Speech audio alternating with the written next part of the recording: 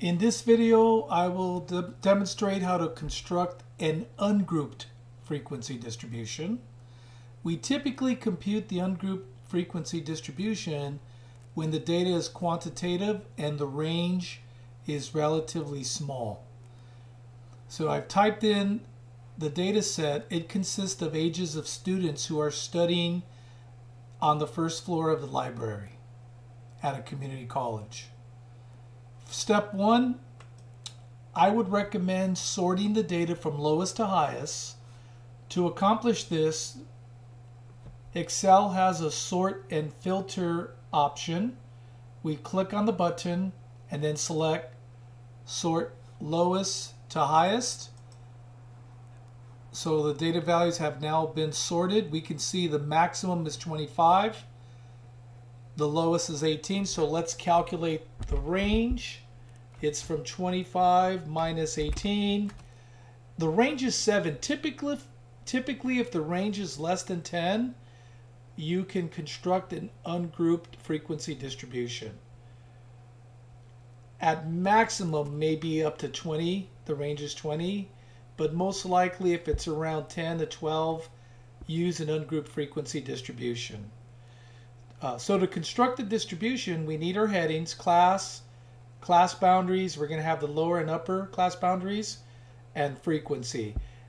In this case, since we're using Excel, we'll make the tally optional. So the class will start with the lowest value, which is 18, and we'll list all the values from 18 to the highest value, which is 25, so 18, 19. Now, if you don't want to list each individual value, just list the first two, select the first two values, and then drag. And what Excel will do is subtract those values and continuously add the difference. And then we can see we get the entire data values from the lowest to highest. Now for the class boundaries, we have the lower and upper class boundaries that we have to compute. When we have ungrouped data, we have to close the gaps between the data values. To do this, we will subtract 0.5 from the data value. That will give us the lower class boundary limit, and then add 0.5 to the data value to obtain the upper class boundary limits. So let's have Excel do that for us. You type in equals. That lets Excel know that you're building a function. We click on the cell that contains 18 and then subtract 0.5. So remember, the lower class boundary limits, subtract 0.5. Now for the upper class boundary limits, we click on 18, or the cell that contains 18, H7, and now add 0.5. So the class boundary limits are from 17.5 to 18.5.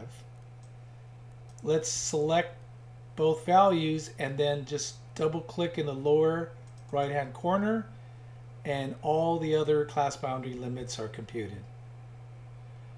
Now finally, we have to find the frequencies. So that's just a number of occurrences of each data value. So 18 has 3 occurrences. So the frequency is 3. 19 has 1, 2, 3, 4, 5, 6 occurrences. 20 has 1, 2, 3, 4, 5, 6 occurrences. 21 has 2 occurrences. 22 has 1, 2, 3, 4 occurrences. 23 has 4 occurrences. 24 has 2. And 25 has 3. And now we're ready to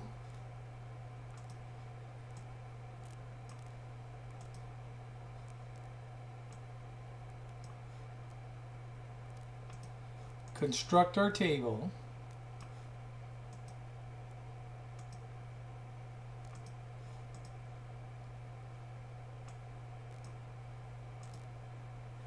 And then let's use a different color for the headings.